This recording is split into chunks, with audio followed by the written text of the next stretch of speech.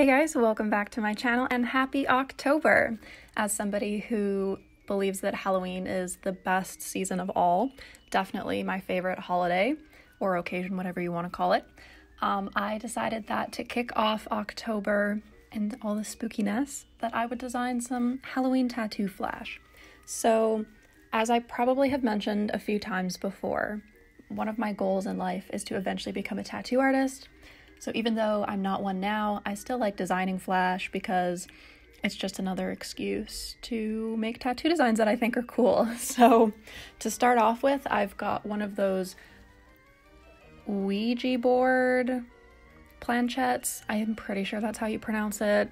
I don't actually own a Ouija board because that kind of freaks me out, but I think that they're beautiful, in particular the little planchettes. So I wanted to design my own. I took some inspiration from things that I saw on Pinterest.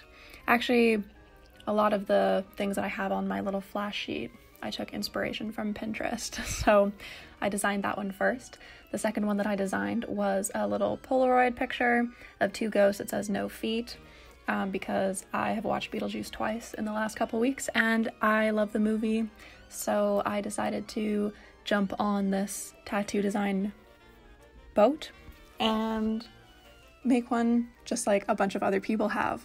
So design number 3 is a bottle of poison. And then these 3 are the largest designs and they're also my favorite. So I decided to put them all together as like one flash sheet. And then the smaller designs that I make later are all on a separate one because they're just like random. I'm not necessarily as happy with them, but they are still like Halloween themed. I might make more designs in the future because I was kind of drawing a blank, like I hit art block after drawing these first 3. So that's why the other ones are a lot smaller, but I might revisit this when I get out of my little bit of art block here. So anyways, it took a while for me to draw all of these things just because I was putting in so much detail in the first 3. But I'm really happy with the way that they turned out. And honestly, these are some designs that I definitely would actually get tattooed myself. They fit my style really well. I prefer very simplistic, like line art with not a lot of shading or anything. So it's just right up my alley. And here you can see that we are starting into these smaller designs. So I have one regular pumpkin, and then I make one into a little smiling jack-o'-lantern, because of course jack-o'-lanterns are part of Halloween. It's what my mood tracker is for this month, if you guys watched my last video. So I will be drawing lots of jack-o'-lantern faces in the coming weeks because of that mood tracker. So I thought it was only fitting to add it to my tattoo flash sheet. Now the next design that I did was this little silhouette of a bat. I probably could have tried a little harder on this one, but this is how I always draw bats, and I thought it was just nice, cute, simple to add.